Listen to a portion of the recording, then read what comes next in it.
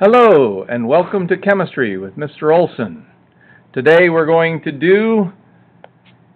take aqueous zinc ions, react them with aqueous hydroxide ions, and make a solid precipitate. That's a cloudiness in the solution, which is actually the ionic compound with zinc and hydroxide ions in a 2-to-1 ratio, and so it's a crystalline precipitate. And let's start by let's add 10 drops of our zinc ions. So we go 1, 2, 3, 4, 5, 6, 7, 8, 9, 10 drops of zinc. And these are ions in solution, and it's clear as you can see. And we are going to add 1 drop of phenolphthalein indicator, which turns a beautiful pink when there are hydroxide ions present. But we haven't added any hydroxide ions, so it's not pink yet. And what we've got right now would look something like this. Let's clear this out of the way. Here we go. We've got the zinc and the phenolphthalein. 10 drops of zinc represented by these 5 zinc ions, and the phenolphthalein is present but not pink. And now let's add some hydroxide, aqueous hydroxide ions. So here, let's add 1 drop. And see, do you see a little pinkness there? It's hard to see.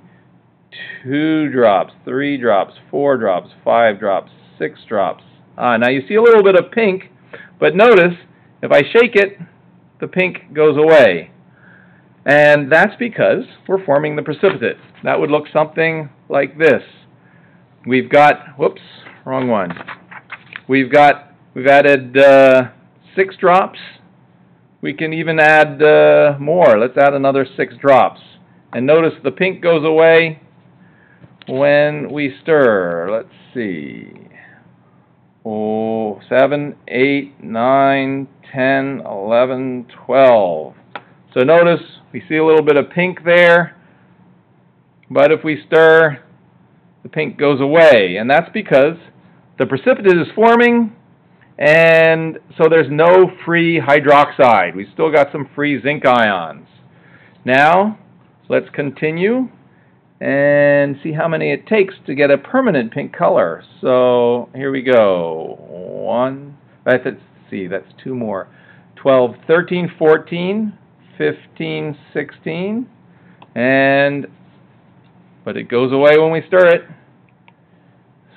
17, 18, the pinkness goes away when we stir it. 19, 20. Let's gobble that all up. Let's add number 21. Number 21. The pink is starting to stay. Add another just to see if we get it clear. Now we're starting to see the real pink there. The pink is staying. So instead of all the zinc has now been used up, and we have free hydroxide ions, which is making the phenolphthalein turn this beautiful pink that stays. And that's a titration, and that's how we can figure out the ratio. Notice that was 21 was where the color changed, so 21 drops to 10 drops of zinc, about a 2-to-1 ratio.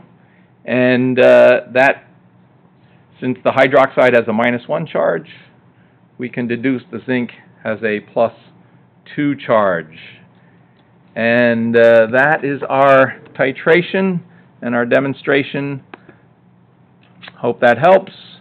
Have a nice day.